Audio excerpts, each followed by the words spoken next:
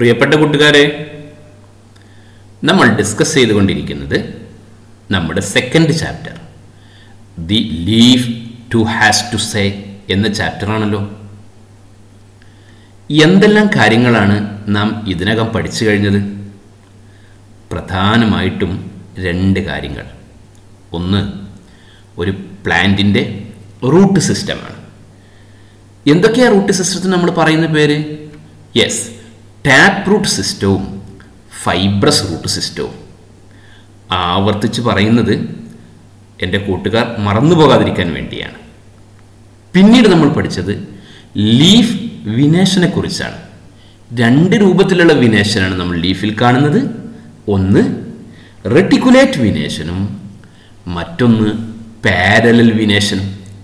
കഴിഞ്ഞ ക്ലാസ്സിൽ നമ്മൾ മനസ്സിലാക്കിയിട്ടുണ്ട്, റെട്ടിക്കുലേറ്റ് വിനേഷനാണ് ലീഫിലെങ്കിൽ അതിൻ്റെ root system tap root system ആയിരിക്കും. പാരലൽ വിനേഷനാണ് ലീഫിലെങ്കിൽ അതിൻ്റെ റൂട്ട് സിസ്റ്റം എന്തായിരിക്കും? ഫൈബ്രസ് റൂട്ട് സിസ്റ്റം ആയിരിക്കും. ഇത്രയൊക്കെ പറഞ്ഞതിന് ശേഷം കഴിഞ്ഞ ക്ലാസ്സിൽ മാഷ് നിങ്ങളോട് ചോദ്യം ചോദിച്ചിട്ടുണ്ടല്ലോ, ഒരു സസ്യം ഉണ്ടാകുന്നത് വിത്ത് മുളച്ചിട്ടാണ് അല്ലേ?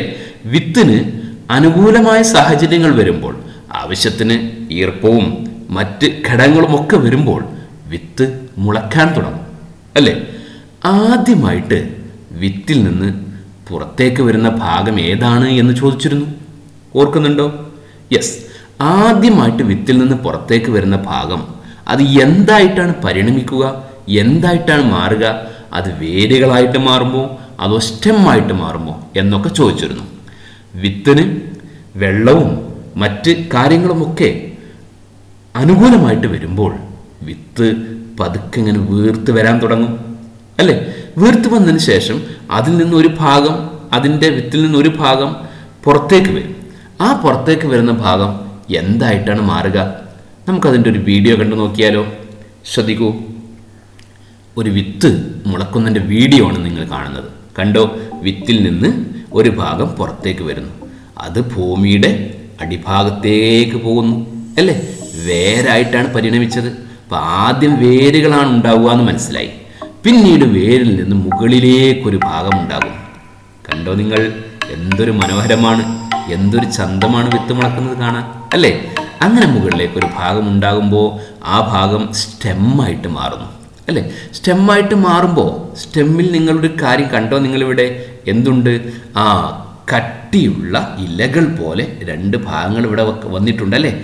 ഈ ഒരു ഭാഗം നിങ്ങൾ ശ്രദ്ധിച്ചോ? യെസ്, അതിൻ്റെ മുകളിലായിട്ട് ഇലകളൊക്കെ കാണുന്നുണ്ട്. നമുക്ക് ഇപ്പോൾ കണ്ട വീഡിയോ അതിൻ്റെ ഓരോ ഭാഗങ്ങളായിട്ട് നമുക്കൊന്ന് കാണാം. ശ്രദ്ധിക്കൂ നിങ്ങൾ.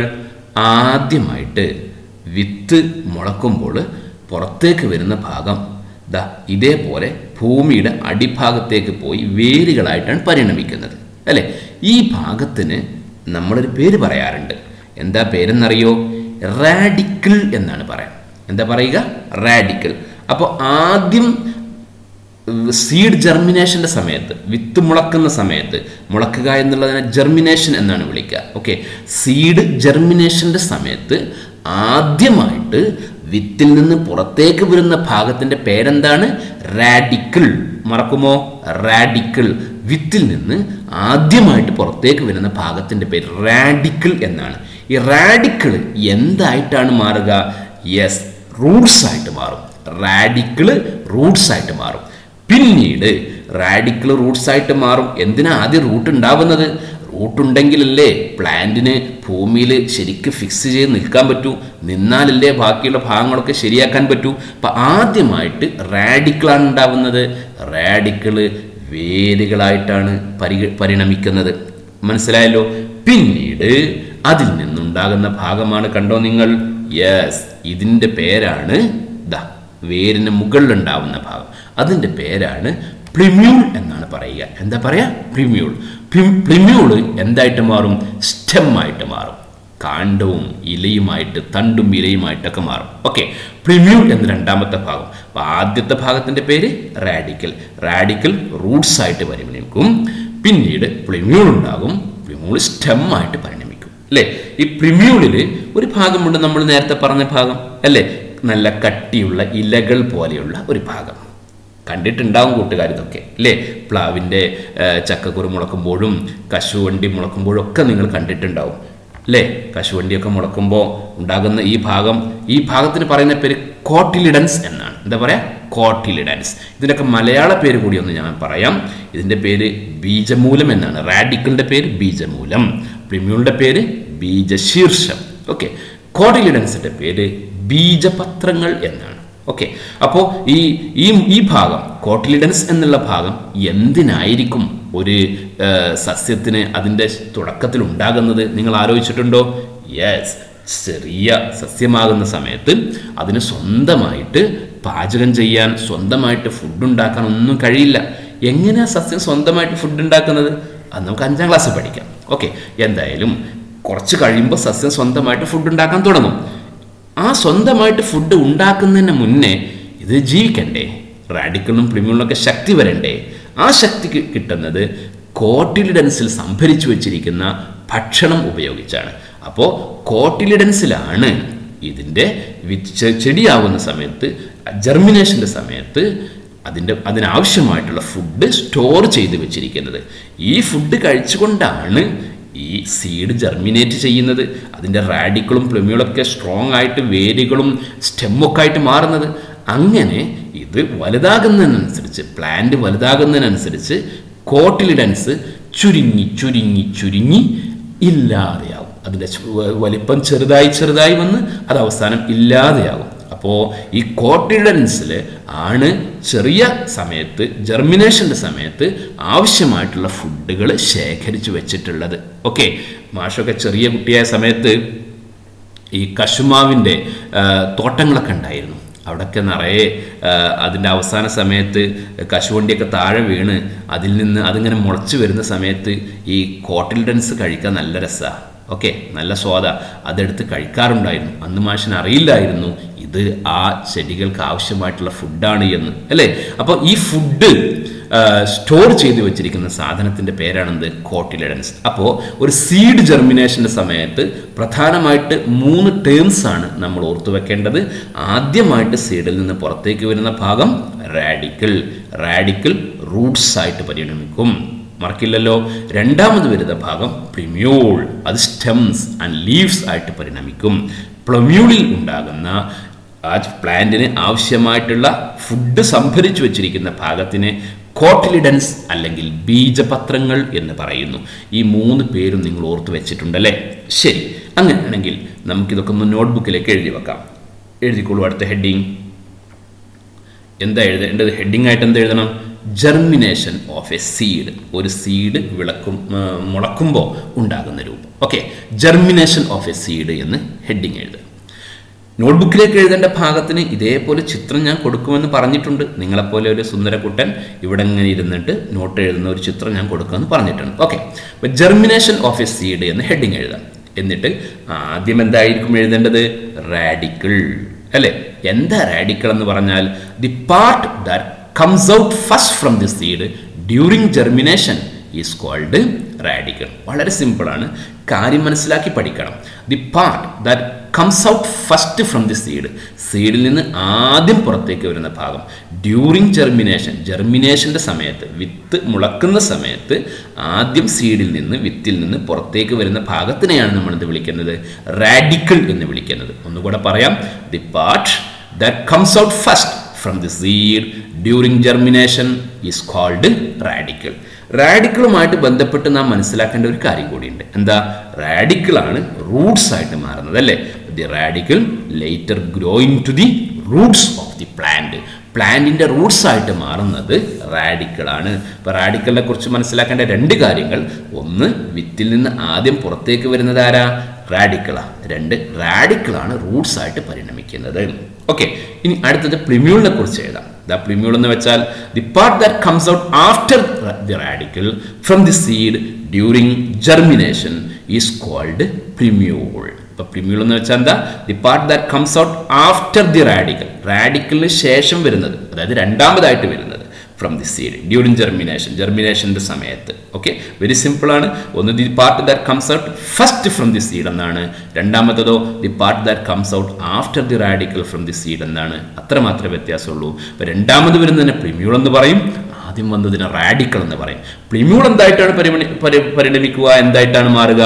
Yes, the plumule later grow into the stem of the plant. Okay, plumule ആണ് സ്റ്റെം ആയിട്ട് മാറുന്നത്. ഇത്രയും കൃത്യമായിട്ട് നമ്മൾ എഴുതി വെക്കണം. ശേഷം ഇതാ നിങ്ങളുടെ ടെക്സ്റ്റ് ബുക്കിലുള്ള ഈ ഒരു ചിത്രം കൂടെ ഒന്ന് വരച്ച് വെച്ചാലോ. മണ്ണിനടിയിൽ ഒരു വിത്തുണ്ട്, ആ വിത്തിൻ്റെ റാഡിക്കിളാണ് നിങ്ങൾ കാണുന്നത്, പ്ലിമ്യൂളാണ് കാണുന്നത്.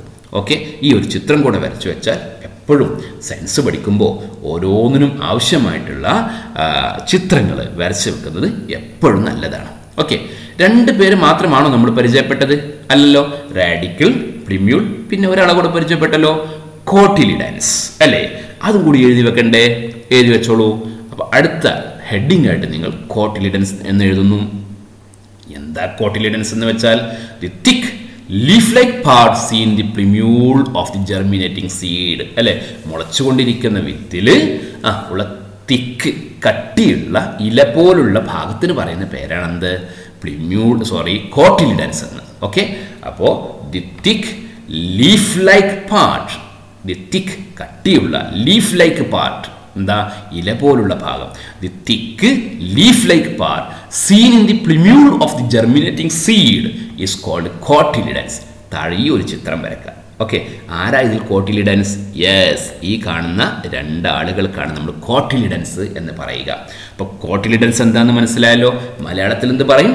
ബീജപത്രങ്ങൾ എന്ന് പറയും. അപ്പോൾ കോട്ടിലിഡൻസിൻ്റെ definition: the thick leaf like part scene the plumule of the germinating seed is called cotyledons. അപ്പോൾ എന്താ കോട്ടിലിഡൻ, എന്താ പ്ലിമ്യൂൾ, എന്താ റാഡിക്കിൾ എന്നൊക്കെ ചോദിക്കുമ്പോൾ നമുക്ക് പറയാൻ കഴിയണം. പിന്നെ എന്താണ് റാഡിക്കിൾ എന്തായിട്ട് മാറുന്നു, പ്ലിമ്യൂൾ എന്തായിട്ട് മാറുന്നു എന്നൊക്കെ ചോദിക്കുമ്പോഴും നമുക്ക് പറയാൻ കഴിയണം. ഓക്കെ, ഈ കോട്ടിലിഡൻസുമായിട്ട് ബന്ധപ്പെട്ട രണ്ട് കാര്യങ്ങൾ. ഒന്നെന്തായിരിക്കും? യെസ്, കോട്ടിലിഡൻസിലാണ് ഫുഡ് സ്റ്റോർ ചെയ്ത് വെക്കുന്നത് അല്ലേ? The food required for A seed to germinate is stored in cotyledon. സീഡിന് germination ആവശ്യമായിട്ടുള്ള, മുളക്കുന്നതിന് ആവശ്യമായിട്ടുള്ള ഫുഡ് സ്റ്റോർ ചെയ്ത് വെച്ചിരിക്കുന്നത് കോട്ടിലിഡൻസിലാണ്. ഇതാണ് ഒന്നാമത്തെ പോയിന്റ്. രണ്ടാമത്തെ പോയിന്റ് എന്താ? The plant uses the food in the cotyledons till it prepare it's on food. സ്വന്തമായിട്ട് food ഉണ്ടാക്കുന്നത് വരെ കോട്ടിലിഡൻസിലുള്ള ഫുഡാണ് പ്ലാന്റ് ഉപയോഗിക്കുന്നത്. അപ്പം എന്താ സംഭവിക്കുക? കോട്ടിലിഡൻസിലുള്ള ഫുഡ് ഉപയോഗിക്കുമ്പോൾ എന്ത് സംഭവിക്കും? യെസ്, കോട്ടിലിഡൻസ് ഷ്രിങ്ക് ചെയ്യും അല്ലേ? അതിൻ്റെ സൈസ് ഡിക്രീസ് ചെയ്യും, അങ്ങനെ അത് ഇല്ലാതെയാകും അല്ലേ? അതാണ് പിന്നീട് സംഭവിക്കുന്നത്. So the cotyledons shrink, ചുരുങ്ങും, and decrease in size, വലിപ്പം ചെറുതാകും.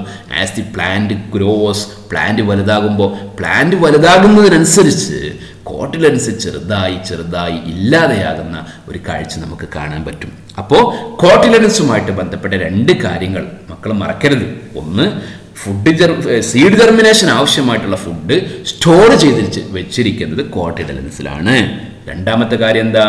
കോട്ടിലിഡൻസിലെ ഫുഡ് ഉപയോഗിച്ചാണ് നമ്മുടെ സീഡ് ജെർമിനേറ്റ് ചെയ്യുന്നത്.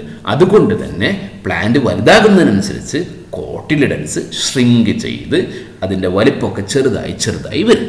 ഇത്രയും കാര്യങ്ങൾ മനസ്സിലായല്ലോ.